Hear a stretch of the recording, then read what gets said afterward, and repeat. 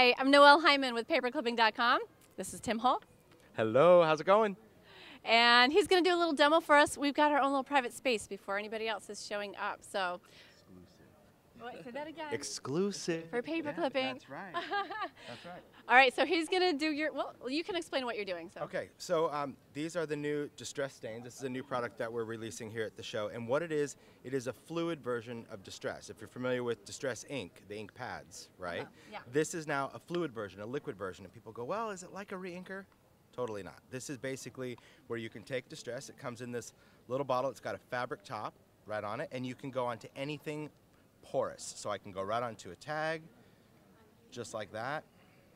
Okay, it's Distress stain is what this is called? Distress stain, yeah. So it will stain anything porous. So I can go right onto a tag.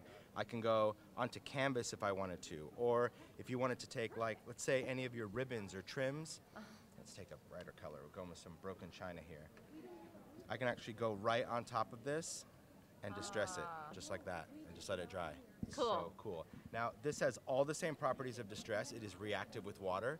So if I wanted to wet this or kind of mix some things around, you could do that with the ink. It's very, very cool. Couldn't be easier. This is a new product I also released called Craft Resist, and I know you were looking at it going, ooh. I know, I'm so excited about that. It's cool. So this is a craft paper that has a printed image. You can see the printed design that's in black, but then you can also see this design that kind of has this enamel finish. And what this is going to do is this is going to resist any medium you put over the top of it. So you can do acrylic paint over the top of it as a wash. You can do your Distress pads, or again, because this is fluid, I can go right over this with the stain, and I'm able to stain my design underneath, but my top image is going to be resisted. And the stain, I mean, you'll see, especially when you put it down onto paper, it gets really wet and it tends to look pretty dark. But if you go in and dry this with a heat tool, you'll see that as it dries, it starts to get much lighter. That becomes the actual color of the paper, and this part here is dry. So easy. So now you've got Distress simply by swiping it on. When would you choose to use the Distress stain instead of the Distress ink pad? Good question. The Distress ink pad, let me grab a blending tool real quick, because this is the big difference. I mean, people did ask that quite a bit. If you're going to work with your Distress pad, here's the thing. The Distress pad, we know, of course, that's our ink pad. So that's going to give us that soft, blended look. That's what you can get with your ink pad.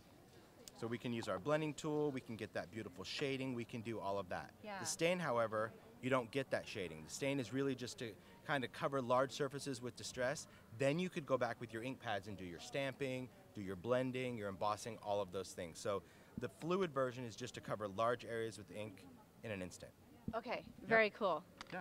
That is awesome. I know, it's so cool. So comes in 12 of the colors. We've got some great display boards over there showing you, because you can use it again on anything porous, paper, canvas, trim, wood, anything like that. All right, thanks so much for showing us this. Okay, so this is Distress stain. And what is this called? This is called Craft Resist. Craft Resist. Craft Resist, yes. Thank you so much. Sure. This is Tim Holtz. I'm Noell Hyman with paperclipping.com.